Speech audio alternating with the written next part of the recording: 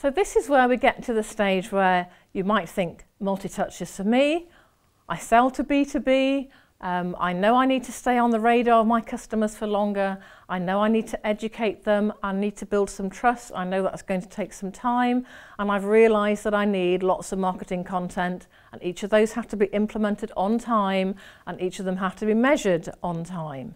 So the building of that program is quite a big challenge to most businesses, and this is quite often where they get to whoa, that's just too difficult.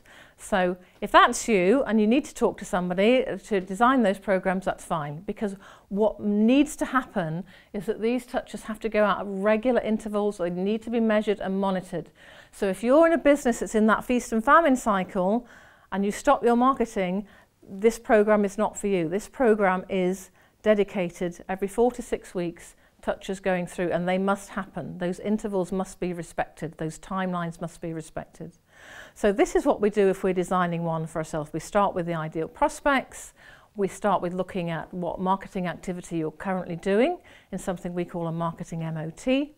And then we'll look at what targets you set for your business, so what growth ambitions you've got, what's a realistic budget that you're working to for your sales and marketing.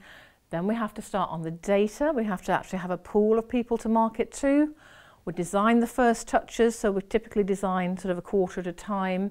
And we'll start the program. We're replenishing the pool all the time with new suspects. And as we're working through that first batch, we'll be designing a quarter at a time, so sort of 6 batches, if you like, through that program. And then finally, everything's measured, reviewed and refined. So we want these programs to convert as many leads as possible. And once we've got that measurement and that refining process in place, we can actually convert about half the cold leads that we feed in.